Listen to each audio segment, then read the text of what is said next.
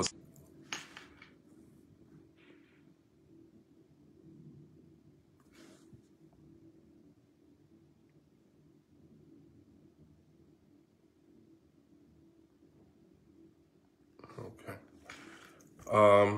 I don't know if the glare from the glasses is causing people to not be able to see.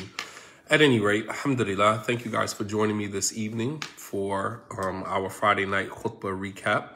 So I don't know if you guys had an opportunity to, to catch the khutbah, or if you had a chance to listen to the khutbah. So alhamdulillah, every Friday night, we try to slow the khutbah down a little bit to give everybody an opportunity to process some of the things that we touched on or that we discussed during the khutbah. So today's khutbah was about the ghurba, or the strangeness of Islam. Al-ghurba, ghurbatul Islam fi hadha al-asr, the strangeness of Islam during today's time.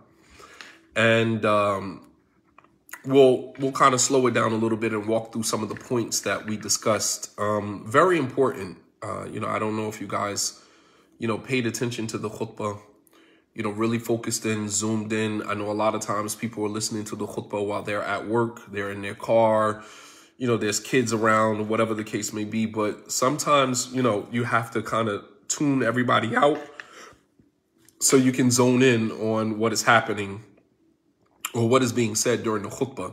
And as I stated to you guys a couple of days ago, we have a $9,300 deficit for the demolition project for the, for our building, our masjid project. So alhamdulillah, we've collected in the area of about $4,000 right now. So we're still about $5,300 short. We're still about $5,300 short. And tonight, inshallah ta'ala, we want to see if we can collect at least $5,000, $5,300. So before I get started, what I want everybody to do, those of you who have $1,000 that you can donate, I need 5 people. If I can get 5 people to donate $1,000, then, we can have somebody else donate the other $300 and we can be done with this particular portion of the project. We want to finish the demolition portion of the project so that we can begin on construction. All right.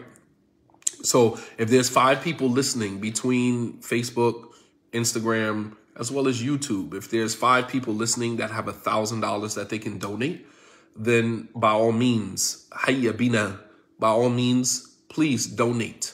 Donate, inshallah ta'ala, so that we don't have to keep asking. If you know you have it, you can spare it, please, you can use our Cash App, which is the Cash App sign, Rawda Islamic Center, RAWDAH, Rawda Islamic Center, or you can use our Zelle, which is the masjid's phone number, 302-766-5389, 302-766-5389.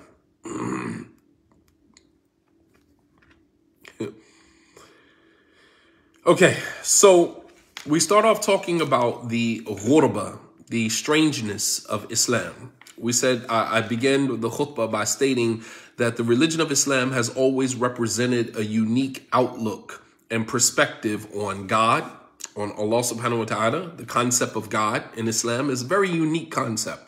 Starting with the fact that we consider God to be one. God is not 3. God is not the son of anyone. God is not the parents of anyone. God is not the father. God is not the son. God is not a female. God is not, anything. So Islam emerges with this message that God is only one. God has no fathers. God has no sons. Something as simple as Qul huwallahu ahad, Allahu samad. Lam yalid wa lam yulad wa lam yakul lahu kufuwan ahad. That is considered 1/3 of the Quran. The shortest surah, the second to the shortest surah in the Quran, is considered 1/3 of the Quran, because 1/3 of the Quran concentrates on the concept of Tawheed, the concept of God being one, God being unique, God not having any partners, any sons, any daughters, God not being the father. All right. So Islam has always represented a unique outlook on God. life, on spirituality, as well as moral character. And anyone who, who adopts the religion of Islam or converts to the religion of Islam takes on this unique perspective. Allah subhanahu wa ta'ala, revealed ayats to the Prophet sallallahu alaihi wasallam stating that he was one. The Bedouin Arabs, or the Arabs of Arabia during that time, they said, "Aja'ala alihatana ilahan wahidan, inna hadha la shay'un ujab." Has Muhammad made all of our gods one? Indeed, this is a strange thing. So even the Aqidah of Islam is strange. The Aqidah, the belief system of Islam and Muslims, was considered strange because this was something that, they hadn't heard before. So it was unique in its Aqidah, in its belief. It was unique in the outlook on life and the hereafter. They didn't. One of the concepts that Arabs struggled with was the belief in the hereafter. They did not believe in resurrection. They said, "Aida mitna wa kunna turaban, inna lamab'uthun, aw aba'una al-awwalun." In hiya illa hayatuna dunya namutu wa nahya wa ma nahnu bimab'uthin. They said that, are you telling us that when we die and become dust and bones, are we going to be resurrected? There is nothing for us except the life of this world. We live and we die and we will never be, resurrected. We will never be brought back to life. This was the concept of the Arabs during that time. So Islam emerges and says, no, there is a hereafter. There is a hereafter. You have to, answer for the things that you've done in this life. You have to answer for the life that God gave you, for the blessings that God gave you. So Islam emerges with this unique perspective on God, on life, spirituality, as well as moral character. And anyone who adopted the religion of Islam by default became a stranger in a society that was wandering aimlessly, in the wilderness of their own misguidance. Allah subhanahu wa ta'ala says to the Prophet sallallahu alaihi wasallam in the Quran, وَإِن تُطِعْ أَكْثَرَ مَنْ فِي الْأَرْضِ يُضِلُّوكَ عَنْ سَبِيلِ اللَّهِ. That if you were to obey most of the people on earth, they would misguide you. They would lead you astray from the path of Allah subhanahu wa ta'ala. They would lead you astray from the path of Allah subhanahu wa ta'ala. And that tells the Prophet sallallahu alaihi wasallam that the majority of the people on earth are misguided. And that's something that we need to understand because that holds true even till today. The vast majority of people on earth are misguided. The vast majority of people on earth are misguided. And that includes Muslims. Muslims are not impervious to that. And so that sets the tone for the acceptance of being unique and being strange. And I get it. We grow up in a society where, it's not cool to be an oddball. It's not cool to be different, not cool to be unique. We usually like to fit in with everybody else. Hence you have the cliques, you have gangs. We try to find people who think like we think, dress like we dress. Their approach to life is the same as ours. And we, انضموا إليهم. We assimilate and we find ourselves to be amongst that particular group. Look at anyone right now and the group of friends that they have, or the gang, or the culture, the clique that they are a part of. A lot of it has to do with the similarities that they have in common, the commonalities between them. You look at fraternities and sororities. This is all based upon the things that they have in common, the commonalities between them. And people join these things, join these organizations, join these gangs, join these, clubs, because they are looking for familiarity based upon, the commonalities that exist between them. And so nobody wants to be the oddball. Nobody wants to take, a path that is different than what everybody else is doing. And perhaps that's one of the reasons why many Muslims, are afraid of coming out as Muslim.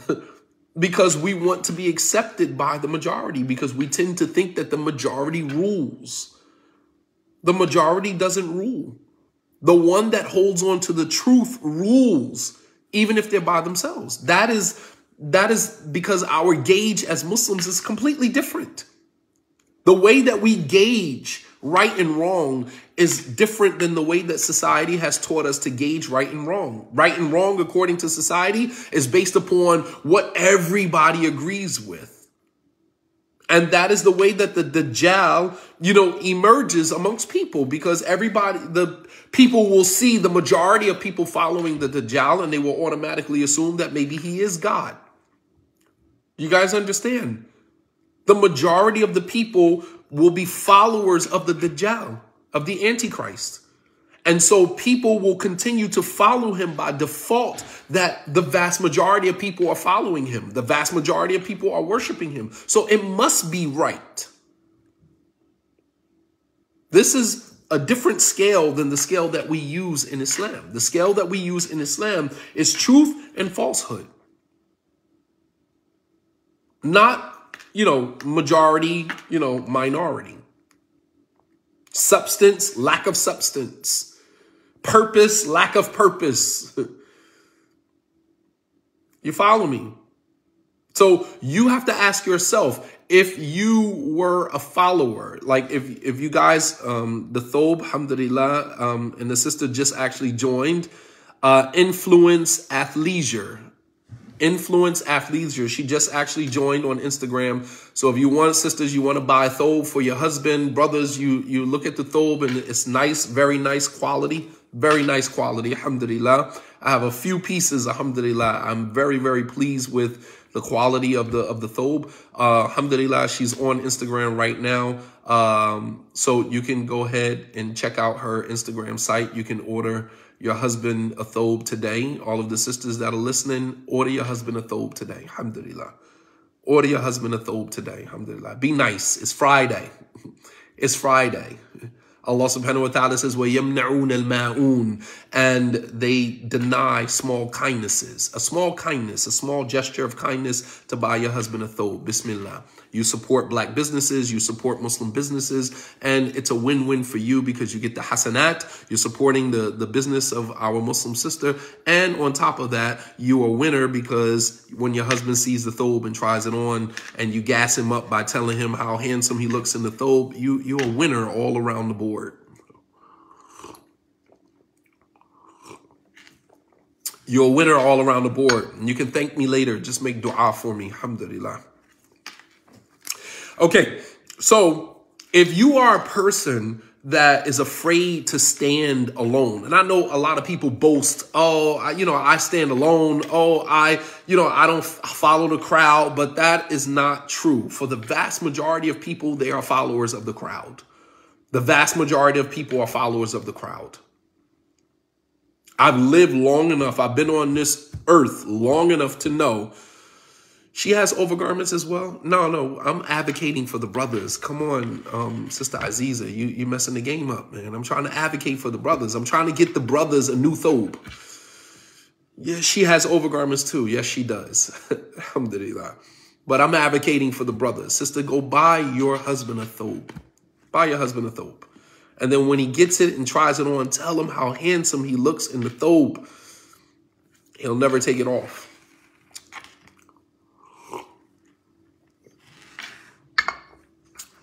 I'm looking out for the brothers, man.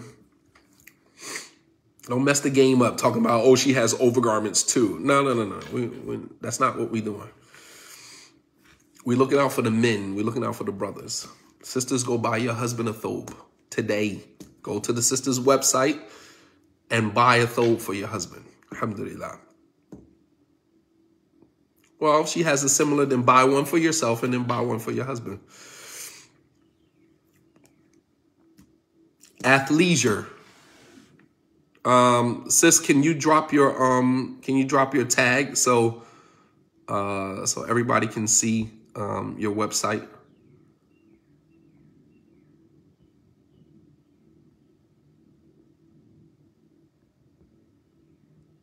Drop your tag so everybody can see where to purchase.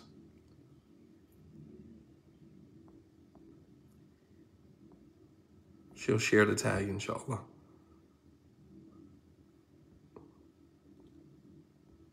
I don't know the sister's name. I know her husband, as I should. I'm not supposed to know her. I'm supposed to know her husband.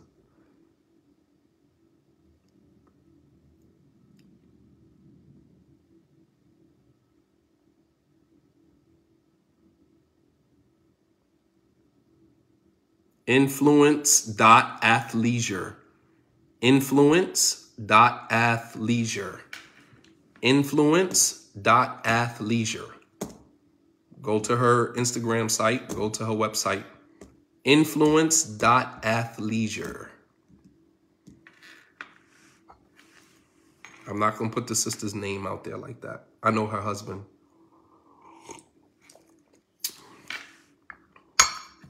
Okay.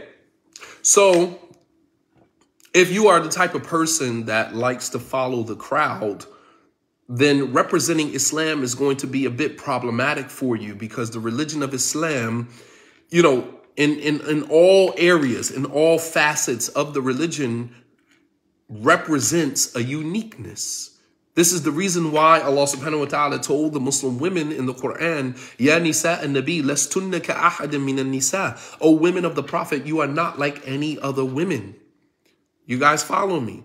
And this is what makes representing Islam to the fullest so challenging and so difficult for many of us, because we are so used to, you know, following the crowd and being with everybody else. We are so used to being followers and followers of the crowd and, you know, blending in with everybody else because we don't want to stand alone. When in fact, Islam is a religion that represents uniqueness. Ya nisa an-nabi, lastunna ka'ahadin min an-nisa. O women of the Prophet, you are not like any other women. You are unique. The hijab is unique. The jilbab is unique. The fact that you can only marry a Muslim man makes you unique. You do not belong to all of the men in the world. There's only one type of man that can marry you, and that's a Muslim man. You are unique. So how are you a part of a religion that boasts of being unique and different from everything and everyone, yet you are spending so much of your time trying to be like everybody else? You spend so much of your time trying to be like everybody else. And the same thing for Muslim men. Our thinking is different. The way we see the world is different. The way we approach religion and spirituality is different. We're the only religion in the world where we pray 5 times a day, bare minimum. The only religion in the world. There's no other religion out there where you pray 5 times a day. You understand? No other religion in the world. So we are unique by default of being Muslim. And, you know, we have to learn how to sit in that discomfort. It shouldn't be a discomfort. I personally, myself, I have always been different. I've always dressed different. I've always, you know, my thinking is different. The way I approach the world is different. And yeah, there was a time in my life when I was a follower, but even being a follower, I always found a way to tweak things to make it work for me in the way that I'm comfortable. I was the same person in Jahiliyyah before Islam. It'd be pouring down, raining outside. I come outside with a white sweatsuit on. And it's like, it's raining outside. I know, but this is what I wanted to wear. This is how I felt. I don't dress according to the weather. I dress according to how I feel when I wake up. I don't dress according to the weather. I look at how I'm feeling in that moment. I feel like $1 million. It could be pouring, raining outside. It could be snowing, hailing. It could be doing all of that. I wake up feeling like $1 million. I'm dressing like I got $1 million. That's how I feel. While everybody else got on Timberland boots and army fatigue jackets and, you know, sweatpants or whatever the case may be, I come outside with a bright white sweatsuit on, baseball cap. You're like, where are you going? Like, don't you see it's raining out here? It's like, well, this is the way I felt, and I don't care. Like, oh, you crazy. No, that was my thinking. Even following the crowd, I found a way to make it work for me. When I converted to Islam, I saw Muslims wearing thobes, but they're wearing thobes with hard bottom shoes. I'm sorry. I'm 21 years old. I don't do hard bottom shoes. I'm sorry. Even now to this day, hard bottom shoes are only for special occasions. I can't wear hard bottom shoes all the time. Can't do it. We used to get on Abu Muslima all the time. He got on his white thobe and his hard bottom shoes. It's like, yo, dude, and you're not even that much older than me. Like, why are you wearing hard bottom shoes? But, you know, whatever floats your boat, that's what makes him comfortable. You know, but at the same token, I couldn't do that.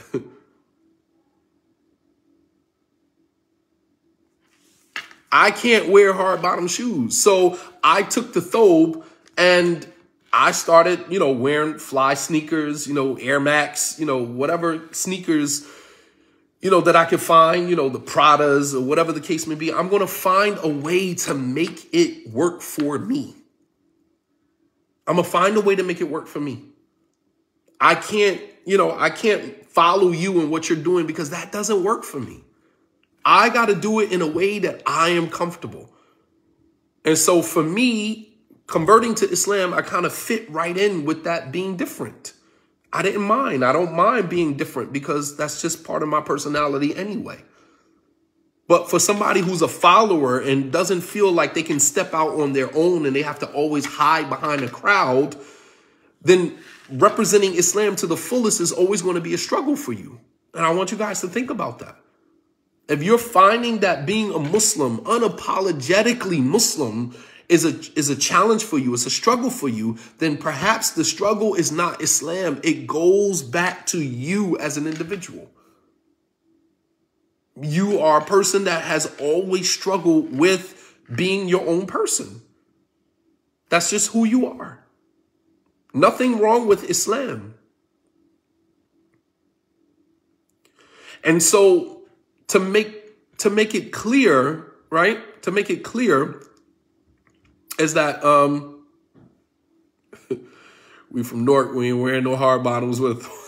I mean, that's the old heads. I mean, the older brothers, you know, the earlier generation of Gen X, right? I'm Gen X. So Gen X starts around 1965. That's the older generation of Gen X. I'm on the latter end of Gen X. So, you know, the older generation of Gen X, they like to wear hard bottom shoes, you know, and I mean, here again, but I'm not wearing hard bottom shoes. Not at 21 years old. I put on a thobe. I'm going to wear some Air Max. I'm going to wear some Pradas. I'm going to find some fancy footwear to, you know, to make me stand out, to make me, you know, comfortable in doing what I'm doing, you know, because that's just me, you know, and other people are going to look at you and be like, why are you wearing your thobe like that? It's just, that's me. That works for me. That works for me. When I got to the Islamic University, brothers was on I'm not giving him salams and I'm not talking to this one. And it's just like real schoolboy stuff. And I got there and I'm like, I'm a little older than the rest of the guys that's there. And I'm just like, man, this is kid stuff, man. I'm not doing that. And I used to walk right past the brothers in the hallway and like, I'm not giving you salams. Like, you guys are corny. This is corny. What you guys are doing is corny. This is an opportunity that Allah subhanahu wa ta'ala gave us to come to the university and study Islam and go back home and benefit our communities. And you guys are here acting like schoolboys, like you're in the 5th grade or 6th grade. I don't want to talk to this person. I don't want to talk to that person. And I used to walk, and this is where I got, you know, oh, he's arrogant. I'm arrogant because I didn't fit in with what you guys were doing. I didn't fit in. I didn't want to fit in. I thought it was corny. I thought what you guys were doing, what the students of knowledge were doing was corny. I was just happy to be there. I was just happy to be in Medina studying Islam. Like, I'm just grateful that I'm here and I'm not dead. I'm not in a casket somewhere. I'm in Medina studying Islam. I'm just taking in the whole opportunity. While these guys are here, you know, boycotting one another, not talking to one another, and this person, you know, I'm sorry. I don't fit in with that, man. I'm sorry. I'm never going to fit in. There was a time when I felt like as a Muslim, like I just don't belong here. I don't belong here. Like, and at the beginning, I used to feel like that because I thought maybe I was a convert to Islam, and maybe the born and raised Muslims or those who have been Muslim for a while, you know, they got the deen all figured out, and I'm just still here trying to figure it all out. You know, like I'm just trying to figure it out. And it wasn't that. It's just that I am my own person. I'm not a follower. I'm not a follower. This is the way that I see Islam. This is the way that I'm going to practice Islam. And I don't care what you say. I don't care if it's a scholar. I don't care if it's a student or not. I don't care what you say. I'm going to do what I believe is best for me. And you have to be like that. If you are going to get to the truth, because there's so many obstacles, so many hindrances that are going to pull you in so many different directions, all so you do not get to the truth. All so you do not get to the truth. And you have to learn how to, you got to navigate the terrain. And sometimes that's going to make you a cold person. People are going to call you cold. People are going to call you insensitive. People are going to call you arrogant. They're going to call you everything in the book to try to suck you back in to following the crowd and what everybody else is doing. Even as it relates to marriage. There are a lot of sisters right now that are single. Yes, you sisters, I want you to listen. A lot of you sisters are single right now, not because you can't find a brother, not because there are no good brothers, there are no good men, there are no, brothers are not looking for marriage. You are not married right now because you spend too much time trying to appease your clique, trying to appease your crew of friends instead of going after the happiness that you believe is yours. That's it in a nutshell. Many of you sisters are single because you are afraid of the backlash that you are going to receive from your sisters in Islam, which is very hypocritical, because we should want for our brothers what we want for ourselves. We should want for our sisters what we want for ourselves. But that is just something that we say, not something that we do. Something that we say, not something that we do. Something that we say, not something that we practice. And so instead of going after this brother, or instead of, allowing this brother to pursue you, you are too worried about what your sisters in Islam are going to say. And so you stay away from the situation, or you don't go into the situation at all, to your own loss. To your own loss.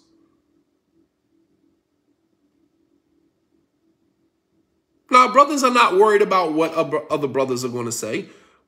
Brothers are worried about, other things. But sisters, women, you guys are cliques. You're cliquish. You're cliquish. And, you might like this brother, you might like that brother, and then a sister, lo and behold, the sister comes along and says, oh, nah, he was married to so-and-so. Oh, no, I don't think that was a good, you're so much better than that. And it's just like, and then you buy into it. You buy into it. That's not to say brothers don't do it, but men, we are not cultured like that. A man is going to do what a man is going to do regardless. But women, you guys are cultured to run in cliques and in packs. Many of you. This is one of the reasons why a lot of sisters haven't, gone into polygyny. It's not that you have a problem with polygyny. You have a problem with what sisters are going to say about you going into polygyny. You don't have a problem with polygyny. You have a problem with what sisters are going to say about you being in polygyny. Oh, you stupid. Oh, why would you do that? You're so much better than that. You deserve better than that. Blah, blah, blah, blah, blah. Right? To suck you back into where you were. Because you can't stand on your own. It takes a special type of woman to take her own happiness into her own hands. Not all. It takes a certain type of person to take their own happiness into their own hands. Allah subhanahu wa ta'ala made you responsible for whether or not you're going to paradise or going to hellfire. Every human being, we have fastened his fate to his own neck. Allah subhanahu wa ta'ala has made you responsible for where you're going in the hereafter, whether it's paradise or hellfire. And that's the greatest form of happiness. Allah has made you responsible. God has made you responsible for the greatest form of happiness, which is bliss in paradise. And if he has made you responsible for the greatest form of your happiness, then by default, he has made you responsible for the lesser form of happiness. And that's your happiness on earth, your paradise on earth. And here again, not all sisters. I'm not saying all sisters, but many. Because you're too worried about what everybody else is going to say about you. Too worried about what your parents are going to say. Too worried about what this person is going to say or what that person is going to say.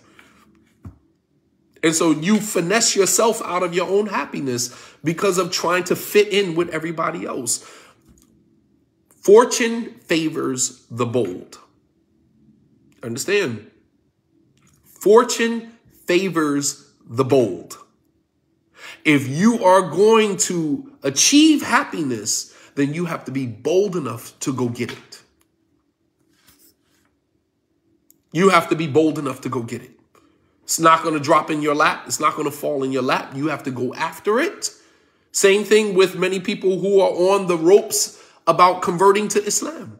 Some people know that Islam is the truth, but I can't accept Islam because my parents are Christian or, my folks is Christian and, what they're going to say about me, and, I can't go back to my house, and talk to my mom and my dad, or I can't run into my preacher on the street, after I've converted to Islam. So you're going to let an opportunity like accepting Islam, converting to Islam, accepting the truth about God. You're going to let this opportunity pass you by because you can't handle the criticism from people who are not wise enough and not understanding enough to understand your decision. You're going to let this opportunity pass you by? Got to be kidding me. You have got to be kidding me.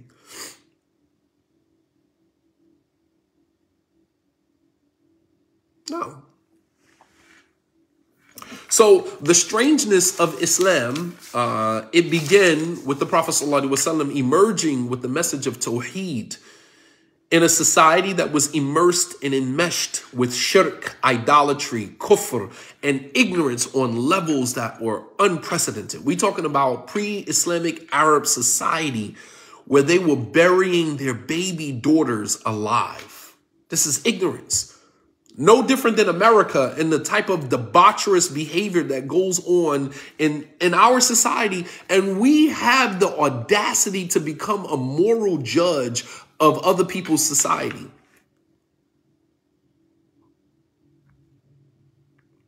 We have the audacity as Americans to be the moral judge of what's going on in other people's society. We're not in a position to be the moral judge of anybody's society. Look at the stuff that goes on in our environments. Look at the stuff that we engage in, and this includes Muslims. Look at the stuff that we engage in, the debaucherous behavior, the immoral behavior that we engage in this country. And then we have the audacity to go to another country and become the moral judge of what is going on in other people's countries. Man, you have got to be kidding me. We're in no position to be any moral judge of anybody. Look at the stuff that we do in our society. You have fathers molesting their own daughters in this society. You have mothers and mothers' friends molesting their child, the boys. You have teachers that sleep with their children. Unheard of. This stuff unheard of. Wallahi, I lived in Saudi Arabia for almost 10 years of my life. I've never heard. That's not to say that they don't have, their stuff. But I have never heard some of the stuff that is actually normal behavior in our society going on in any other society. You have got to be kidding me. We have teachers, grown adults that sleep with teenage children. You understand? This is what's going on in our society. You have in some cultures where it's normal for the father to molest the daughter, For the son, the brother and sister to, yes, is very normal. Very normal. Very normal. You hear about it all the time. More so today than you did when I was a kid. In the 80s, you might heard random situations here and there. In today's time, it's ubiquitous. Happens all the time. Teachers sleeping with their children, with their students. Incest, brother and sister sleeping with each other. Molestation, fathers molesting their daughters. This goes on every single day. Every day. And then we have the audacity to say, oh, Prophet Muhammad married Aisha when she was this age or that age. It's hard for me to accept. How dare you? How dare you? It's hard for you to accept. It's hard for you to accept. You got to be kidding me. We live in a society where 70-year-old men marrying 15, 16-year-old children. Didn't the movie actor, I forget the white guy's name, 70-something years old, didn't he marry which was once his daughter, his adopted daughter, and then he turned around and married her? Who was that? What's his name? What's his name? The white guy. The actor. I can't remember his name. Not Woody Harrelson. Woody Allen. Right, exactly. Woody Allen. And that's not right. That's not a isolated situation. This happens. We're talking about somebody 70 years old and you marry what was once your adopted daughter, and then you turn around and marry her? Nobody says anything, but it's hard for you to understand that Prophet Muhammad sallallahu alaihi wasallam in his late 40s married Aisha at 11 years old. It's hard for you to understand that. Are we talking about something that happened over a millennium ago, over 1,000 years ago? And it's hard for you to understand that over 1,000 years ago in a completely different society, completely different culture. And right here in America, just as early as 10 years ago, somebody 70 years old marries his, adopted daughter, as a teenager. And it's hard for you to understand that? You got to be kidding me. This has to be a joke. It has to be a joke. But we don't have the moral,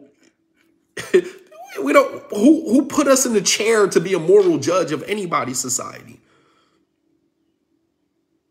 And this is even with Muslims. You hear Muslims saying it's hard for them to accept that. So what does that mean?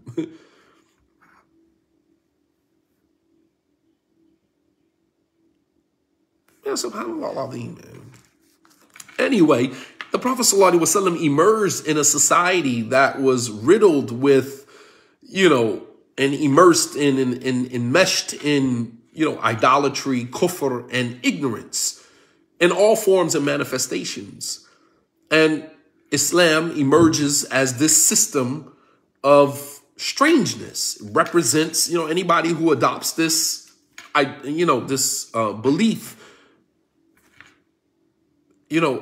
becomes strange. And then the Prophet ﷺ, he said that Islam will return to being strange. This will be al-ghurba al-thaniya, the second strangeness of Islam. The second strangeness of Islam. And that is because given everything, all of the different phases that Islam went through, people will return right back to that period of ignorance and jahiliyyah that Islam came to liberate them from. The Prophet ﷺ said, "Bada al-Islamu ghariba, wa sayaudu kama bada'a ghariban, fatuba lil ghuraba." Islam started off as strange, and it will return to being strange. So give glad tidings to the strangers. Give glad tidings to the strangers. And Ibn Rajab, rahimahullah ta'ala, he kind of walks us through. Ibn Rajab has a whole book on the strangeness of Islam. Ghurbat Islam, the strangeness of Islam. Ibn Rajab walks us through how Islam started off strange and the process that it will go through to returning to being something strange. Ibn Rajab, he said, فَلَمَّا بُعِثَ النَّبِيُّ صَلَى اللَّهُ عَلَيْهِ وَسَلَّمَ وَدَعَا إِلَى الْإِسْلَامِ لَمْ يَسْتَجِبْ لَهُ فِي أَوَّلِ الْأَمْرِ إِلَّا وَاحِدْ بَعْدَ وَاحِدْ مِنْ كُلِّ قَبِيلَةٍ. He said that when Allah subhanahu wa ta'ala sent the Prophet sallallahu alaihi wasallam with the message of Islam, there were only a few people that responded to the message of Islam, the da'wah of Islam at the very beginning. There was only maybe 1 or 2 people from each tribe. A tribe may have had 100 people in it, and out of that 100 people, 50, 60, 70 people, 1 person converted to Islam. 1 person. وَكَانَ الْمُسْلِمُونَ فِي ذَاكَ الْوَقْتِ مُسْتَضْعَفِينَ. And the Muslims during that time were weak and oppressed. They didn't have resources. They didn't have numbers. They had nothing. Just a handful of them. يَهْرَبُونَ بِدِينِهِمْ إِلَى الْبِلَادِ النَّائِيَةِ. That they fled with their religion. They ran with their religion, fleeing Mecca, going to Abyssinia twice, fleeing from Mecca to Medina. Fleeing from Mecca to Medina with their religion. Running with their religion. Can you imagine running from one place to another to preserve and protect your religion? Can you imagine? Because I can't practice Islam here in this society, so I have to get up, uproot my family, and move to an entirely different environment, all for the purpose of my religion. When we relocate today, most of us, we relocate for the purpose of money. We relocate for money. We relocate for employment opportunities. Can you imagine loving your religion so much that you are willing to uproot your family and move, all for the sake of your deen, all for the sake of your religion? And those who have done it before and those who are living that right now know exactly what that feels like. Saying to yourself, I'm going to leave this place because I cannot practice my deen the way that I want to. That's a love for Islam. That is how you know you truly love Islam, when your decisions are based upon whether or not this is going to be a better opportunity for me to become a better Muslim and practice my religion.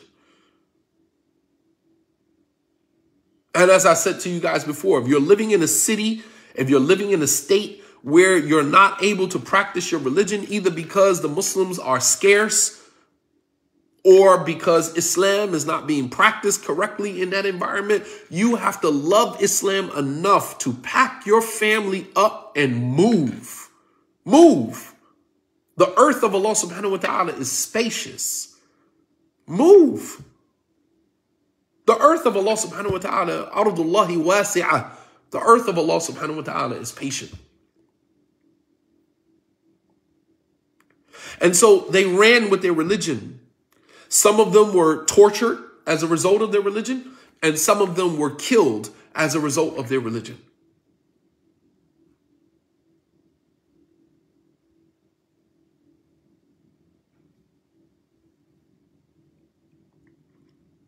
And Ibn Rajab, he said, وَكَانَ الدَّاخِلُونَ فِي الْإِسْلَامِ غُرَبَاء. And everyone who entered into Islam at that time, were considered ghuraba, were considered strangers. Here again, strangers to society, not strangers to Allah subhanahu wa ta'ala. So there's 2 types of strangers. There's 2 types of strangers. There is the stranger to Allah, and there is the stranger to society. What we want to be is a stranger to society, not a stranger to Allah subhanahu wa ta'ala. We don't want to be alienated from Allah, separated from Allah subhanahu wa ta'ala, isolated from Allah subhanahu wa ta'ala. The disbelievers and sinful Muslims are alienated from Allah subhanahu wa ta'ala. They are strangers, but they're strangers to Allah. Whereas we are strangers to society. We're strangers to the debauchery. We're strangers to the immorality. We're strangers to the indecency. We're strangers to the behavior, that we see going on in society. We're strangers to a Muslim smoking marijuana and coming to the masjid. We're strangers to Muslims drinking at night and then coming to the masjid during the day. We're strangers to that type of behavior. I don't know that behavior. I don't know Muslims who get down like that. I'm a stranger to that. We are strangers for the right reasons, while disbelievers are strangers to God. They don't know God. They're distant from God. They're isolated from God. They're alienated from God by their own hands, by their own behavior, by their own actions. So there's ghurba, al-ghurba, ghurbatan. That strangeness, alienation is two types. There's the strangeness to society, meaning we're strangers to society because we don't conform to societies. And then there's strangeness to Allah subhanahu wa ta'ala. You are a stranger to Allah subhanahu wa ta'ala, meaning God doesn't know you. You don't want to be that type of strange. You don't want to be the type of stranger that God doesn't know you. God doesn't acknowledge you because you don't acknowledge him. God doesn't acknowledge you because you don't acknowledge him. Ibn Rajab, he continues, he said, ثُمَّ ظَهَرَ الْإِسْلَامِ بَعْدَ الْهِجْرَةِ. Then Allah subhanahu wa ta'ala gave prominence to the religion of Islam. Islam became prominent in the land. Islam was given honor and dignity to the Muslims, right? Islam became uppermost in the land. People were entering into Islam in droves. As it is today, it's cool to be Muslim. It wasn't cool to be Muslim in 9/11. It wasn't even cool to wear a beard in 9/11. I had an Arab brother tell me, you probably need to cut your beard now, brother. So I'm not cutting my beard, man. I'm not cutting my beard. No, I'm not doing that.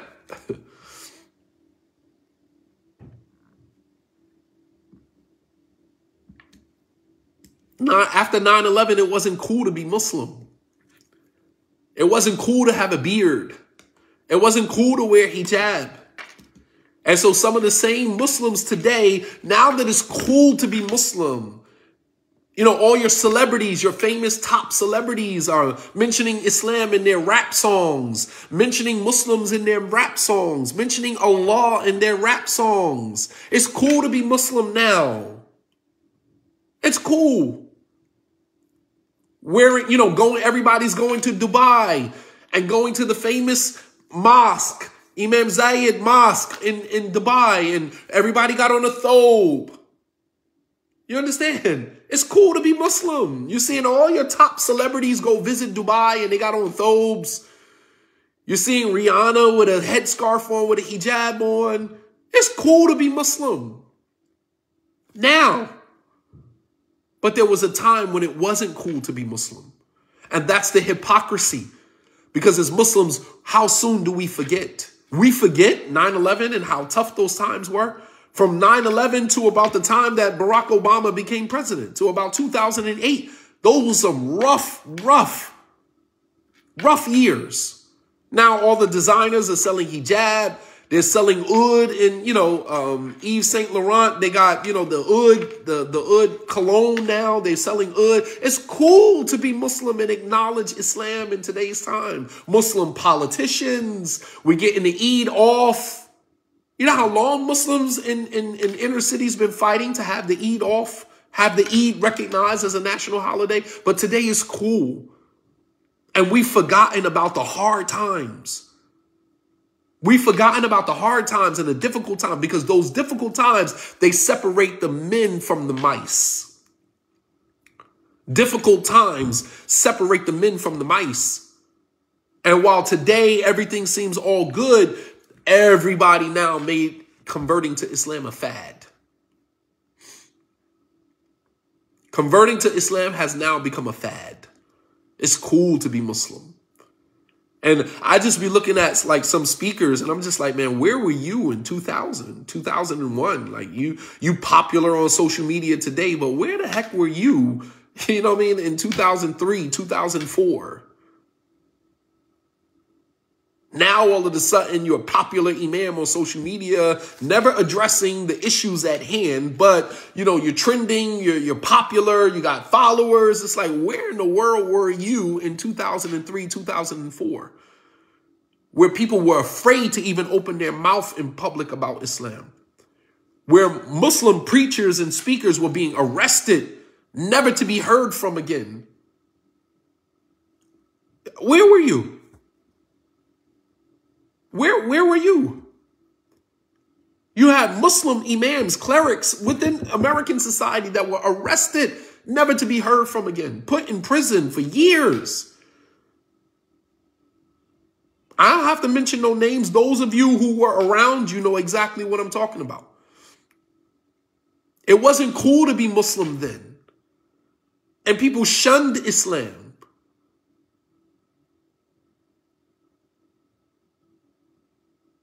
And now it's cool to be Muslim. This is the mockery of the deen. This is mockery of the deen. And this is why Ibn Rajab says that people entered into the religion of Islam in droves. Dakhalu an-nas fil Islam afwajan. They entered into Islam in droves. That's what we're seeing now.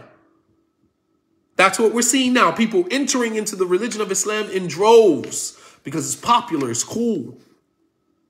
But in entering into the religion of Islam today, different than when the Sahaba were entering into the religion of Islam, people are not entering into the religion of Islam for the purpose of becoming, you know, Muslims who actually practice the Quran and Sunnah with the purpose of seeing Islam as the uppermost in the land. They're not converting into Islam for that purpose. They're not converting to Islam and then trying to figure out how they can use their expertise to help Islam become the more prominent religion, the more dominant force in the world, understanding that the world needs Islam. This society, there is nothing more that this society needs than Islam. That is a fact. The mental health issues, the drug and alcohol problems, the substance abuse problems, the high rates of divorce, the high rates of teen pregnancy, the high rates of STDs, sexually transmitted diseases, the high rates of murder, the high rates of criminal behavior. All of those problems can be solved with the religion of Islam. That is a fact. You need to look no further than those of us who converted to Islam, who are practicing Muslims, who once used to be a part of that society. We used to be a part of that society. And then we left that, converted to Islam, and look at how Islam began slowly to solve all of our problems. The problems that we got from living in this society. The problems that we had living in this society. And we converted to Islam, and all of those problems in due time begin to dissipate. All of those problems, one by one, begin to disappear because of the religion of Islam. This society needs Islam. And so while people are converting to Islam today, their conversion to Islam does nothing for the greater good of the Muslim community. It does nothing for the greater good of the community. It does only benefit their individual souls, but it does nothing for the larger Muslim community. It's a selfishness. It's a selfishness.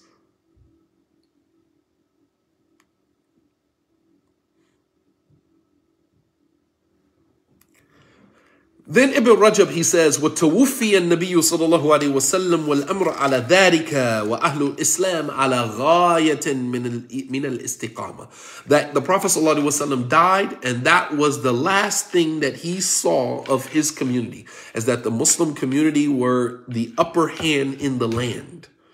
And the Muslims were at the highest peak of istiqamah, of steadfastness in their religion and their religious practices. And they remained like that until the 2 years after Abu Bakr was the Khalifa. Then Shaitan began plotting, scheming, figuring out a way to distract the Muslims and to separate and divide the Muslim community. Shaitan cannot stand to see unity amongst the Muslims and harmony amongst the Muslims. Shaitan operates in chaos. Understand that. Shaitan operates in chaos. Anything Shaitan gets involved with, it becomes chaotic. Anything that Shaitan gets involved with, it becomes chaotic. Whether that is marriages, whether that is communities, whether that is societies, whether that are businesses, whether that is friendships, doesn't matter. Anything that Shaitan gets involved with, it becomes chaotic. Shaitan operates in chaos. You look at any situation that is chaotic, at the root of it is Shaitan. Shaitan cannot stand to see harmony, peace. He hates it because it puts him out of business. This is the same reason why the organizations that run these companies, music companies, why they continue to push debauchery, because that's what sells. Sex sells. Debauchery sells. Conscious music doesn't sell. It's not going to make any money. So they got to keep the wheel going. So 1 minute is this person, next minute is that person, but they're all pushing the same agenda because that's how you keep the machine going. That's how you know it's from Shaitan. And now Shaitan is now fragmenting the Muslim community. Shaitan operates in chaos. He operates in chaos. Raw capitalism. I love it. Because capitalism is all about supply and demand. No matter what the demand is, we will find a supply for it. Doesn't matter how debaucherous, doesn't matter how immoral the demand is, we will find a supply for it. Capitalism. At the head of it, none other than Shaitan. None other than Shaitan. Shaitan operates in chaos. Make no mistake about that. He hates harmony. He hates peace. And this is why when the Prophet ﷺ left the Muslim Ummah, he left us with tools to help us repair our relationships, knowing that we are human beings and we get into, skirmishes, we get into issues with one another. And although we're human, although our relationships are tested, the Prophet ﷺ gave us the remedy on how to repair our relationships.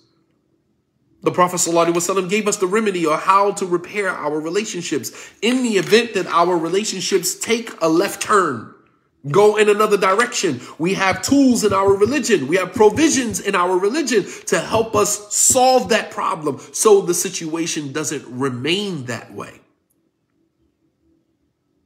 So the situation doesn't remain that way. Because a society cannot function where there is chaos. Societies cannot function where there is chaos. Why do you think we have so many tools, so many narrations, so many hadith, so many texts in our religion to help us put out fires, to solve problems very quickly, expediently, not to wait, to solve the problems ahead of time. There's provisions in our religion to help us avoid conflict, to avoid the conflict altogether, because a society cannot sustain itself when it is functioning in chaos. It can't sustain itself. And so shaitan, as the Prophet ﷺ said, قَدْ يَئِسَ الشَّيْطَانِ أَنْ يَعْبُدُوهُ الْمُصَلُّونَ فِي جَزِيرَةِ الْعَرَبِ وَلَكِنَّ التَّحْرِيشِ بَيْنَكُمْ. The Prophet ﷺ, he said, shaitan has given up all hope that he will be worshipped in the Arabian Peninsula. He's given up hope that anybody is going to worship him. He knows that once the believer understands Tawheed, they will never worship shaitan. However, what is his entry point? What is his entry point? He says, shaitan has given up all hope that he will be worshipped in the Arabian Peninsula by those who establish regular salat, like in the tahrish bainakum. But he causes division between you through conflict. He causes division between you through conflict. He also causes division, as Ibn Rajab mentions here, his two famous ways to cause division between the believers, ash-shahawat wa shubuhat. Shahawat, which is your lowly desires, your animalistic impulses. People go to sin and disobedience as a result of following their animalistic impulses. That's one of the ways that shaitan uses to create division amongst the believers. This group wants to be obedient to Allah. This group decides they're going to dabble in what is haram. This group figures they're going to have 1 foot in, 1 foot out. That's us. That's the Muslim community as a whole right now. You have some of us who try to stay obedient to Allah subhanahu wa ta'ala. And then you have those of us who I'm going to do me. I know this is Islam, but I'm going to continue doing me. And then you have those of us who got 1 foot in, 1 foot out. Sin and disobedience. Shahwat. The Prophet ﷺ said, إِنَّمَا أَخْشَى عَلَيْكُمْ الشَّهْوَاتِ الَّتِي فِي بُطُونِكُمْ وَفُرُوجِكُمْ وَمُضِلَّاتِ الْفِتْنَةِ. The Prophet ﷺ said, I fear for you. The one thing that I fear for you, meaning for my ummah, is a shahwat, lowly desires, animalistic impulses, allati fi butunikum, that which is in your stomach, meaning the appetite, your appetite for food, and the appetite of sex. Your sexual appetite and your appetite for food. The two types of appetites that will destroy the human being, that will destroy the Muslim. The Prophet ﷺ said, the thing that if you can guarantee me what is between your tongue, what is between your lips, and what is between your legs, I can guarantee you paradise. Because these are the things that destroy the Muslim, following your desires. The Prophet ﷺ said, إِنَّمَا أَخْشَى عَلَيْكُمْ. The one thing that I fear for my ummah, fear for you all, is a shahwat, your lowly desires. الَّتِي فِي بُطُونِكُمْ وَفِي فُرُوجِكُمْ. The appetite of the stomach and the appetite for sex. I want you guys to pay attention because many of our struggles come from one of those two things. Our appetite for food and our appetite for sex. Our appetite for food, how is that dangerous? How is that detrimental? Because when you don't have control over what you put into your body, you are what you eat. You are what you eat. Especially in today's time with all of the chemicals that they're putting in the food. You are what you eat. You don't pay attention to the things that you're putting in your body, and then you trying to explain and understand why you do some of the behaviors that you do, or why you engage in some of the behaviors that you engage in. Why that is trickled down to your children and the type of stuff that your children do.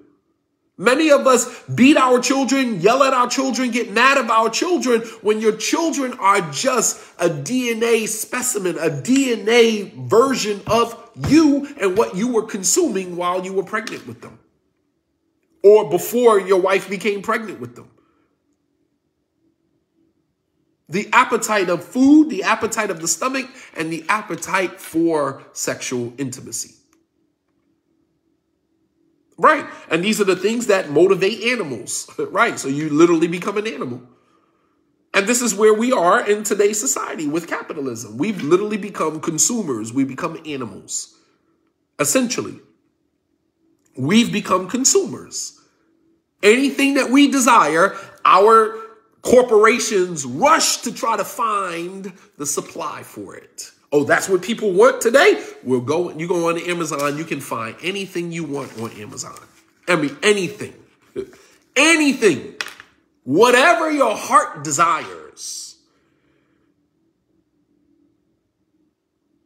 Anything that you need, anything you want, anything you desire, go to Amazon and you'll find it. And if Amazon doesn't have it, all you got to tell them is that's what you're looking for, and some corporation or company will create it. That's a fact. This is the false Jannah. This is the false paradise, because in paradise, whatever you think will come to you. In paradise, whatever you think about will come to you. And so Shaitan is trying to create paradise on earth. Shaitan is trying to create paradise on earth. It's a false paradise. It's a false paradise. And Allah warns us about this all throughout the Quran, but we don't read the Quran.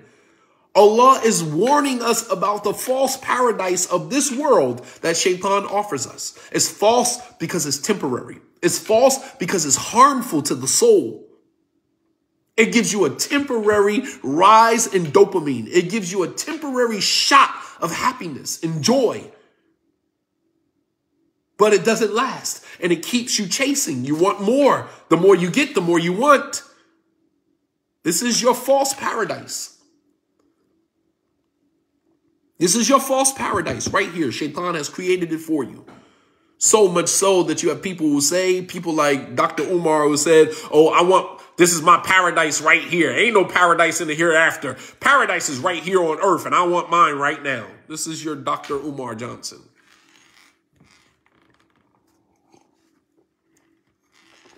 This is your Umar Johnson who wants paradise right now. Right? The false paradise.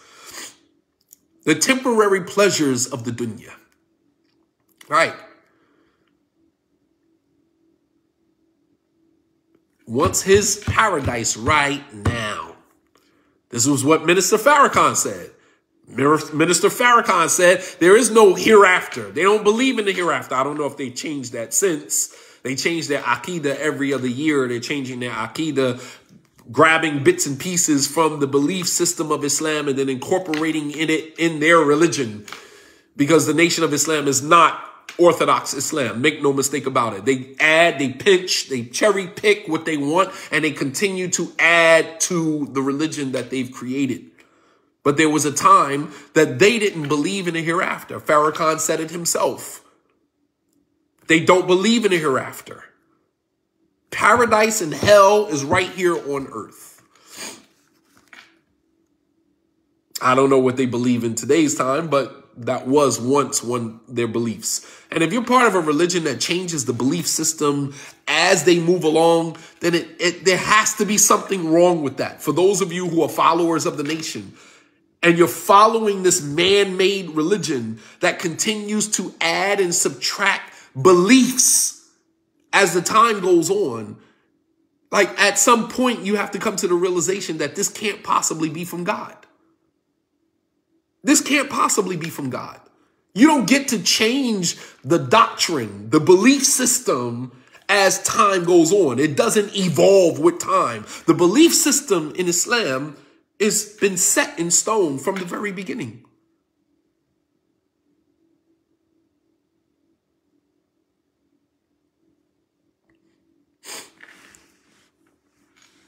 They believe in the hereafter, but they say that you create heaven or hell with your own thinking. Here again, philosophizing.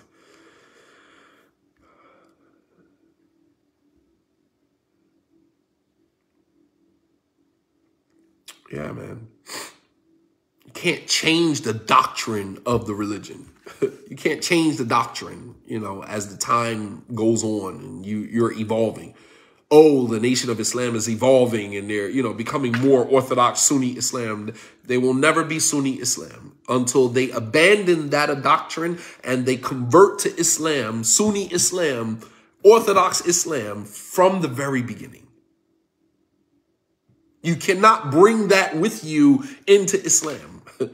You have to check that at the door. You don't get to be indoctrinated by man-made, beliefs, man-made belief system, and then come into Islam with that and say, well, the minister used to say, or this one used to say. No, Islam has its own set of rules, their own set of beliefs that have already been written in stone from the very beginning.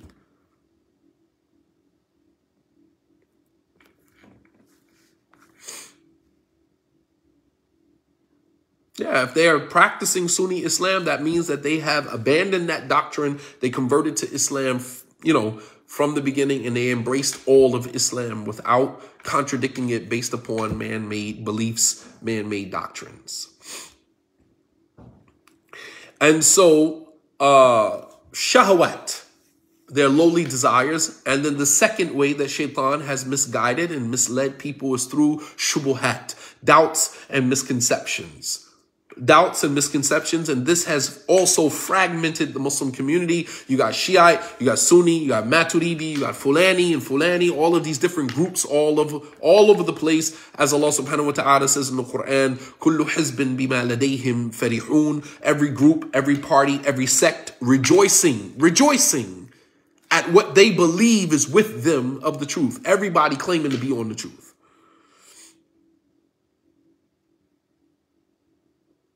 Everybody claiming to be on the truth. Fragmented the Muslim community even further. And so the few who remain,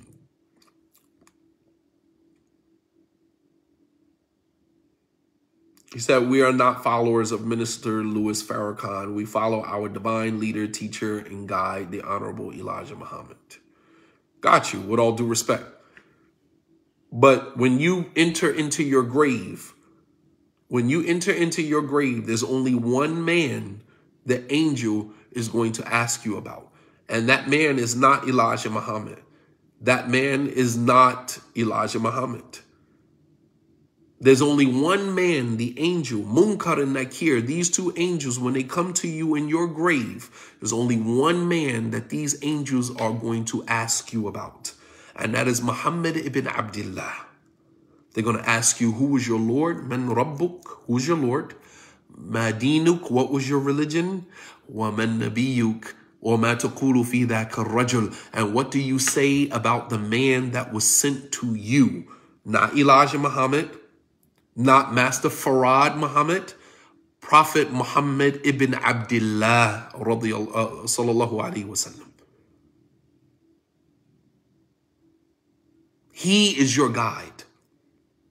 Allah says in the Quran, يَوْمَ نَدْعُ كُلُّ أُنَاسٍ بِإِمَامِهِمْ. On the day of judgment, we will call every nation to stand behind their imam. On the day of judgment, we will call every nation to stand behind their imam. I don't want to hear the doctrine that he gave for our people in the hemisphere. You don't get to take it upon yourself to decide what your people are going to hear or what they're not going to hear. When Prophet Muhammad sallallahu alaihi wasallam sent his companions out to give da'wah, to call people to Islam, he said the first thing you call them to be la ilaha illallah. That invalidates your doctrine from the very beginning, because the first thing that your doctrine should have called your people to should have been la ilaha illallah. You understand?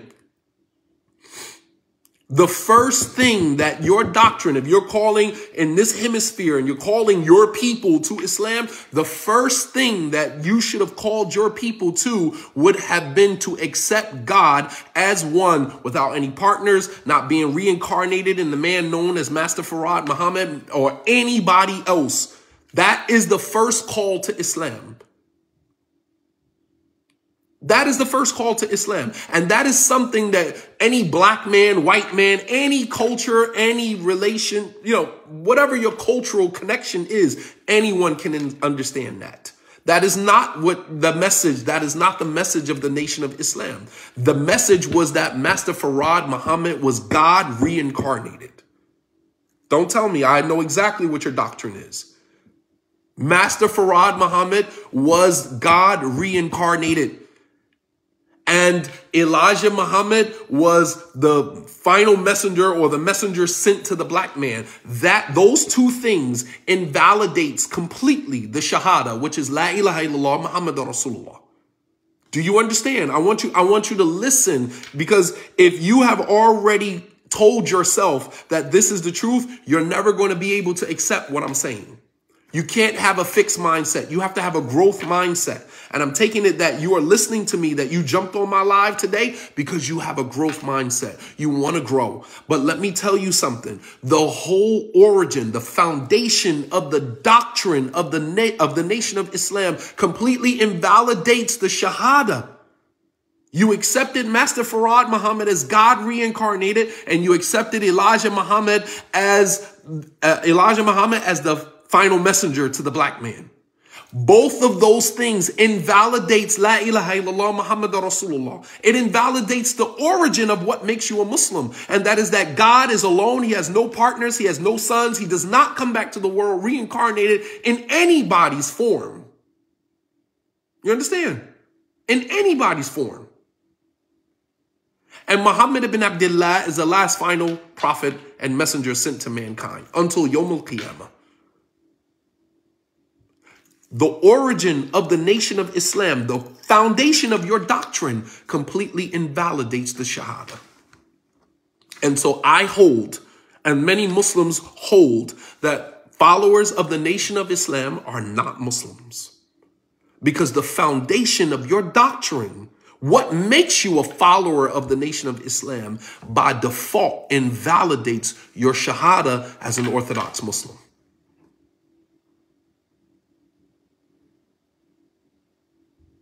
I'm just telling you that. And in order for you to accept new information, you have to remove the information that contradicts it. Otherwise, you're going to have a cognitive bias.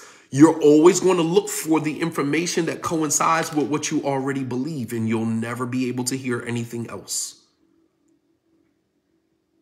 And Allah subhanahu wa ta'ala is al-Hadi.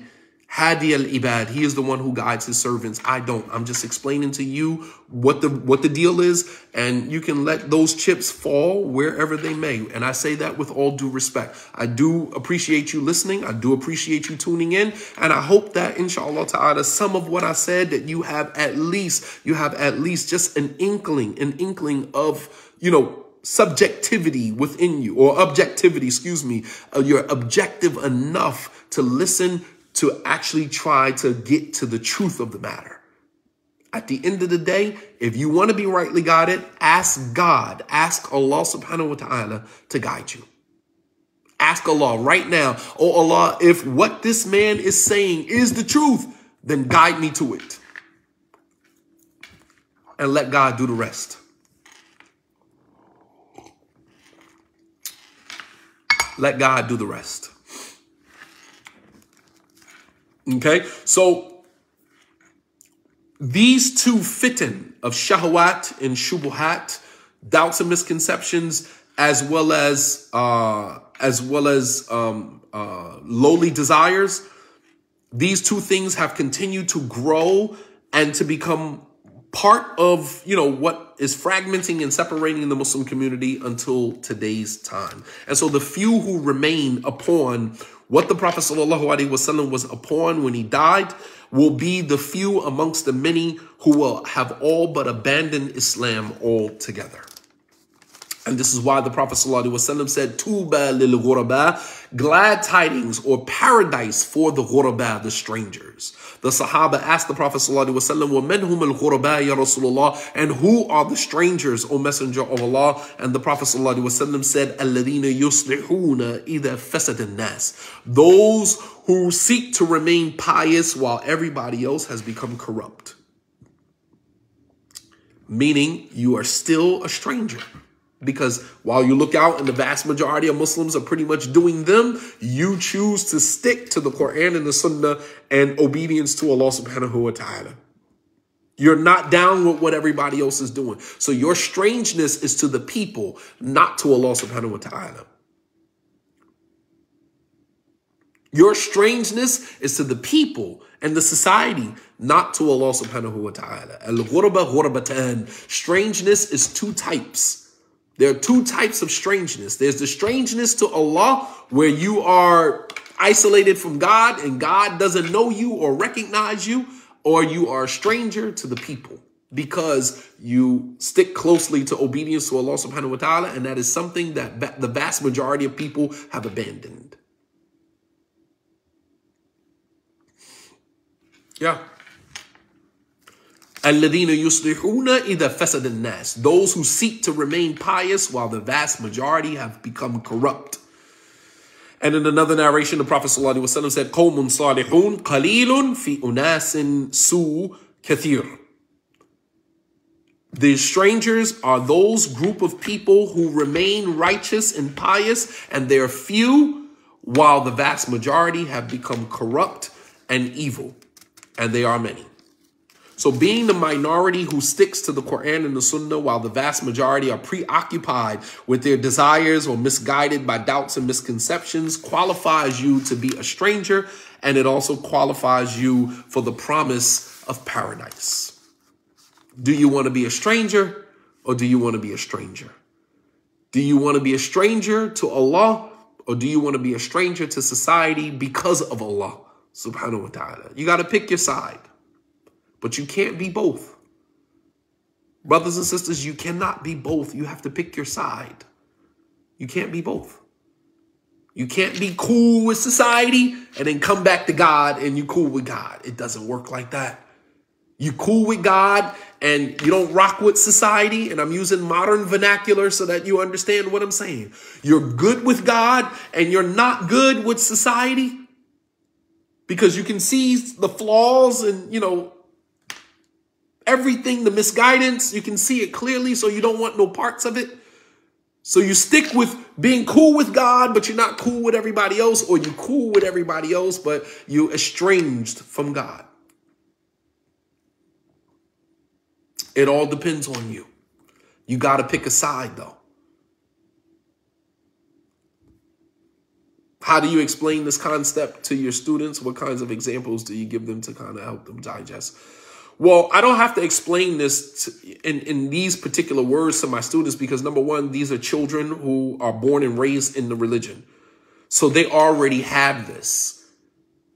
I communicate with my students in a way where I want them to embrace Islam and just bask in the greatness that Islam has to offer them. I don't have to convince them that what they're seeing out in the world is not part of Islam because they already know that. Their fitrah hasn't been corrupted yet. My students in school, their fitrah hasn't been corrupted. Many of us, we have been exposed to the world. We've been exposed to the world. So we've been bedazzled by the glitter and the glamour of the world. We've had some worldly experience. And so we are trying to unlearn everything that Shaitan has taught us. Whereas children, they don't have to unlearn. You're just inserting the information into the blank spaces that are there. We got to erase the sentence and then replace the sentence with a different sentence. We're unlearning. Children, they don't have to unlearn because they haven't learned yet. All you have to do is fill in their blank spaces. You understand? So children, they don't have to unlearn things. They haven't had enough life experience to have to unlearn and unpack a lot of the stuff. We come from, those of us who were born and raised Muslim, as well as those of us who converted to Islam. We've had some life experiences. And Shaitan has, done a number on many of us. So we got to unlearn a lot of this stuff. And that's exactly what I'm trying to help you guys do now. Trying to help you unlearn this stuff. And the quicker you unlearn this stuff and you gravitate towards Islam and you hold on to that, you will fall in love with Islam. And the dunya and the world and everything that, like when I'm out in public, I literally look like I'm in the Twilight Zone, man. I just be looking at people like, what in the world is going on? Like, I literally feel out of place when I'm outside. I'm not really a fun person. I mean, like I'm I'm a comedian, you know, when you get to know me, but when I'm out, I'm not a sociable person. You know, I can be if I have to be, but I just be looking at the world like, my gosh, man, may Allah guide these people, man. You know, and you just feel out of place. Like, I don't belong here. I don't belong here. We take our children to like, we went to like Atlantic City, and we took our children to the water park in Atlantic City. We took our children there. And I mean, it's a bunch of kids there, and you got women with bikinis on. It's just like, why do you have a bikini on and they're children? This is a children's park. This is a children's park. Why do you have a bikini on? There's nobody here checking for you. I promise you. These are men here with children, women here with children. Like everybody here is with their kids. And you got on a bikini. Why? Why? And it's just like, man, oh my gosh. You just be trying to make sense of stuff that just doesn't, it's never going to make sense to you. And so when I'm out, it's just like, it's depressing. It's depressing, man. Literally, man. You just, you know, I'm just shaking my head the whole time I'm out. Like, my gosh, what in the world is going on here, man? You know, you just hoping that somebody asks you a question and open up a conversation so you can begin, you know, and then you kind of lace something on them that they weren't even really prepared for. And it's just like, you know, I went into the bank this morning, the lady at the counter, she was like, so what do you have planned today? I said, well, you know, today is Friday. It's our Islamic service day. You know, I come off real cocky and, you know, I do that purposely because I want them to feel the greatness of Islam. She's like, you know, well, what are you doing today? It's Friday. What's going on today? And I'm just like, oh, it's our Islamic service day. And, you know, I'm going to the service. I'm going to the mosque today. And she's like, whoa, wait a minute. I'm not ready for that. And it's just like, well, you asked and I'm telling you. And then at that point, they start to see their world shrinking because you're talking about your world as if it's so great and it draws them in. That's a form of da'wah. I'm like, yeah, you know, today is our service day. I'm going to the mosque today. And, you know, after, you know, the mosque, she's like, oh, great. That's great. You know, she's like, dag, man, I should have never opened my mouth. I should have never asked him anything. Yeah.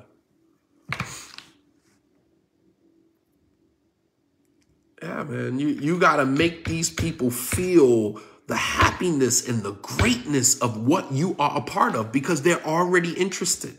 They're looking at you and you just, as a Muslim, you look interesting. You look interesting. There's something about you. There's something about you that is drawing people in. And sometimes, you know, I can have a look on my face that says, you know, it's the resting Negro face. You know, women have the resting you know what face, and I got the resting Negro face, and it's just like, don't talk to me. But there's something about you, there's an aura, there's an energy that you give off that people are just like, man, this guy looks very interesting. I want to know what's going on. Like, how does he have this type of confidence? And he walks in a room and it's just like, everything stops. And this is like, where is he getting this confidence from? And they want to ask you, they want to come over to you and they want to just know, you know, what's going on and what you're into. And I'm just waiting for that moment, because soon as you open up that door, right? Sometimes it could be your garment. Sometimes it could be your thobe. Sometimes it could be your beard. Guy will come up to me, oh, man, your beard look nice, man. It's like, yeah, I'm Muslim, man. Like, this is Islam, man. This ain't a fad. This is part of my religion. So, oh, y'all gotta grow your beards like that. Boom, you just opened up the door. Now let's have that conversation.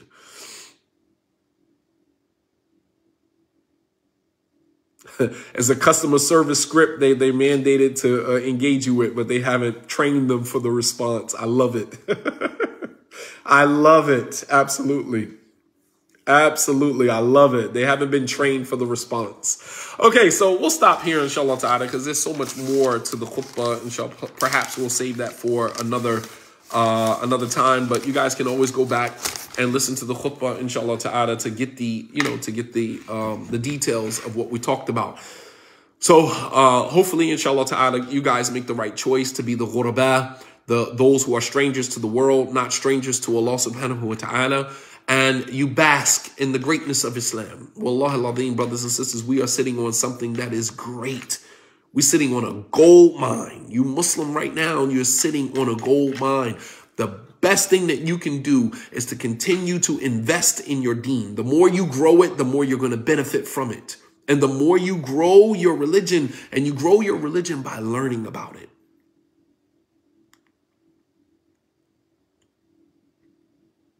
Inshallah, I'll try to cut off the comments during the khutbah. Sometimes I'm just kind of like getting into the masjid. I set my phone up and I just push start and jump on the minbar. So I'm not even thinking about turning off, the comments. And I do realize that can be a distraction for those who are trying to listen. So inshallah, I'll try to be more cognizant of that. Inshallah ta'ala. There was a troll on there. Yeah, it happens. It happens. It happens. So with that being said, inshallah ta'ala, we'll stop here, inshallah ta'ala. I saw a couple of donations that came in, inshallah ta'ala. We're still waiting for 5 people who can donate $1,000. Let's bring it down to 2 people. Are there 2 people listening that can donate $1,000? We need $9,300 to pay off for the demolition project. Inshallah ta'ala, we want to demolish the building that is sitting on the property now so that we can begin construction. Just about finished with the paperwork. There's a couple of items that we need to do. We need to make one more payment, and then there's some other items that we need to take care of. All of it costs us in the range of $9,300. For the past couple of days, we've collected $4,000, $4,000 inshallah ta'ala, which means that we are still in need of $5,300. So I would like to collect that tonight if we can. So we can demolish the building, inshallah ta'ala. I'll stream it live so you can see the building being demolished. So inshallah ta'ala, we can see the path being cleared so that we can begin building. Is there 2 people listening that can donate $1,000? If you have $1,000 in your account, you can use Cash App, you can use PayPal, or you can use Zelle. The Cash App is the Cash App sign, Rawdah, R-A-W-D-A-H. R-A-W-D-A-H, Rawdah Islamic Center. Rawdah Islamic Center is the Cash App. I'll actually post it here so you can see it.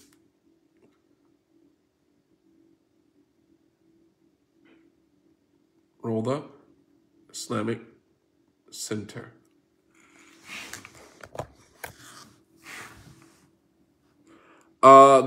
The current structure does not, it's not functional as it is. The building has to be demolished because we're building 2 floors to the masjid, and the current structure cannot support a 2nd floor. So we have to demolish the building.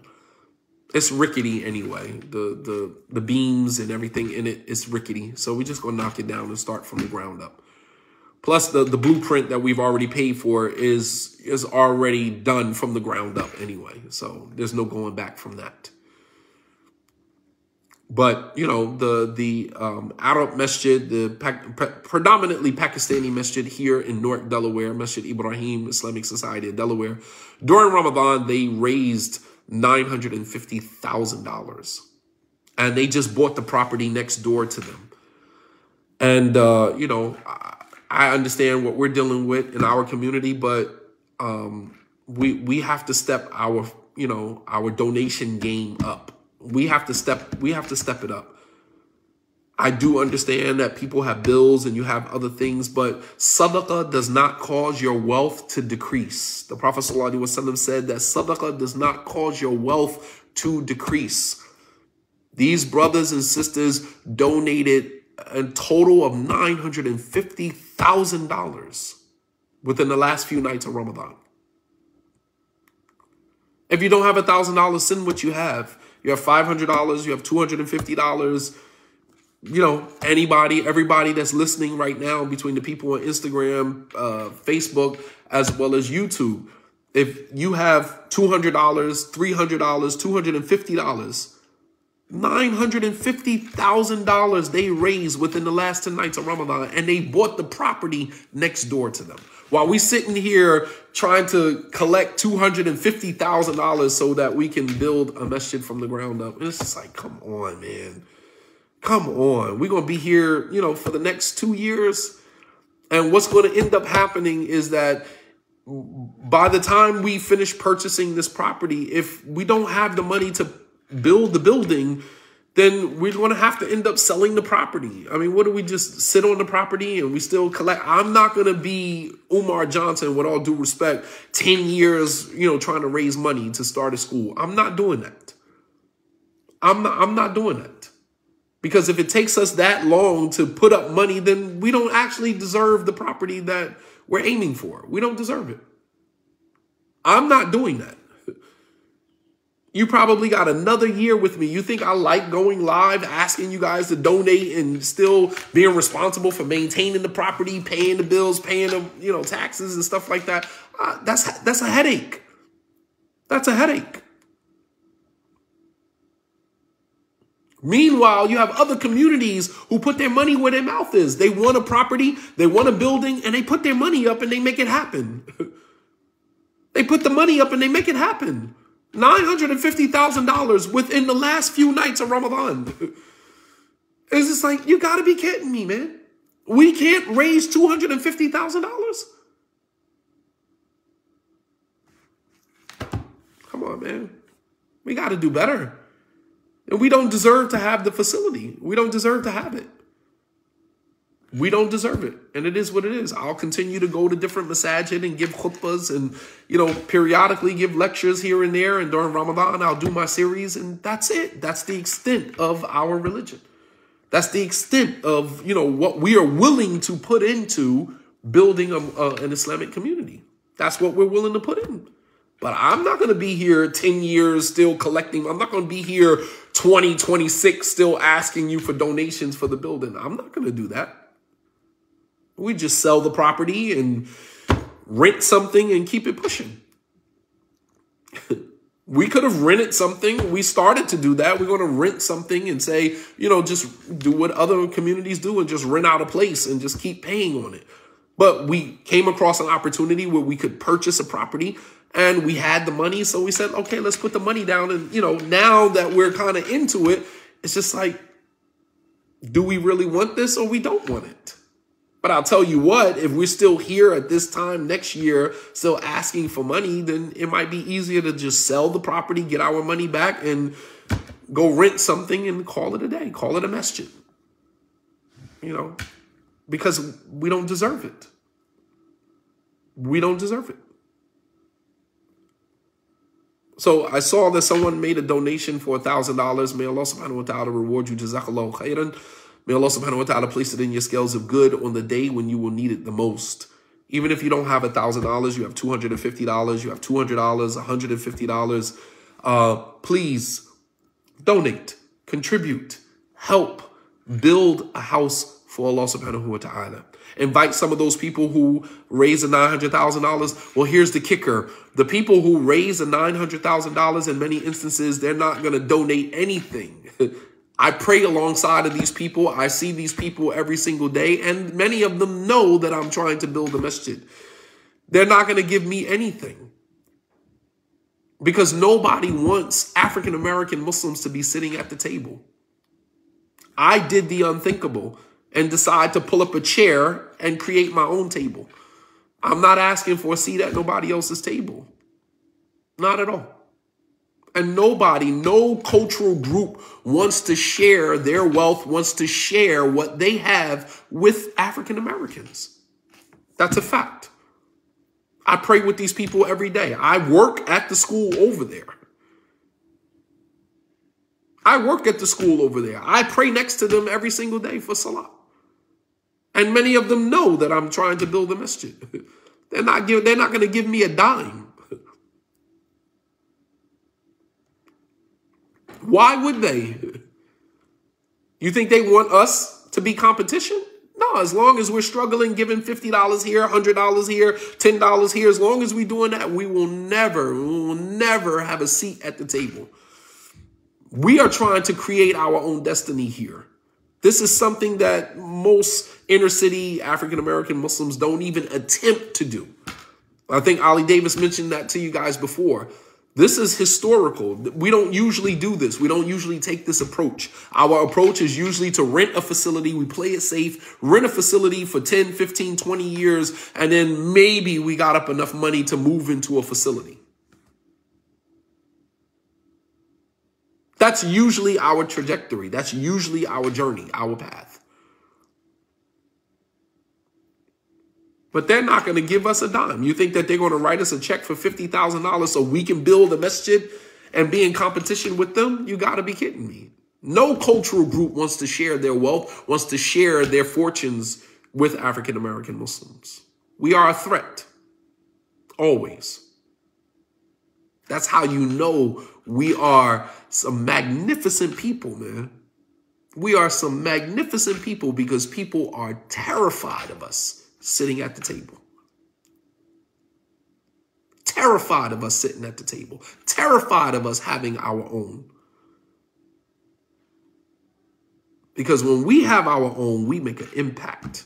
We change the trajectory. We change the trajectory. You can't know, once we get ours, you can't function in the mediocrity that you've been functioning in for so long. You can't do that anymore because now people start to look at what we're doing.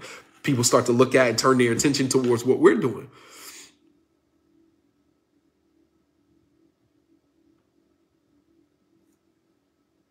Yeah, we're a threat everywhere we go, which is why doors are always closing in our faces. We're a threat everywhere we go. Our problem is we don't know how to organize and work together.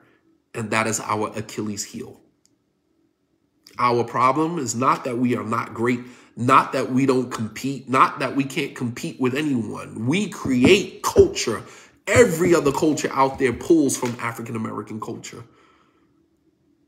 We are a threat, but our biggest mistake, our Achilles heel, is our inability to organize and to cooperate and work with one another for the greater good.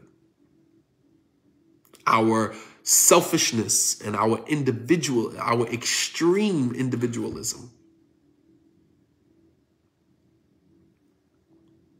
Absolutely. May Allah subhanahu wa ta'ala reward you all. I do appreciate those of you who donated, those of you who wanted to donate and you don't actually have it. May Allah subhanahu wa ta'ala increase us in our wealth, increase us in our health, increase us in our understanding of Islam. May Allah subhanahu wa ta'ala bless us with a facility that we can begin teaching from and begin spreading the dawah of Islam in this area, because Lord knows they need it in Delaware. Lord have mercy, they need it here bad. May Allah subhanahu wa ta'ala bless you all. I have to go. It's time for Salatul Maghrib, inshallah ta'ala. Wa sallallahu ala nabiyyina Muhammad wa ala alihi wa sahbihi wa sallama tasliman kathira. Wa subhanaka rabbika rabbil izzati amma yasifun wa salamun ala al-mursaleen. Walhamdulillahi rabbil alameen. Wassalamu alaikum wa rahmatullahi wa barakatuh.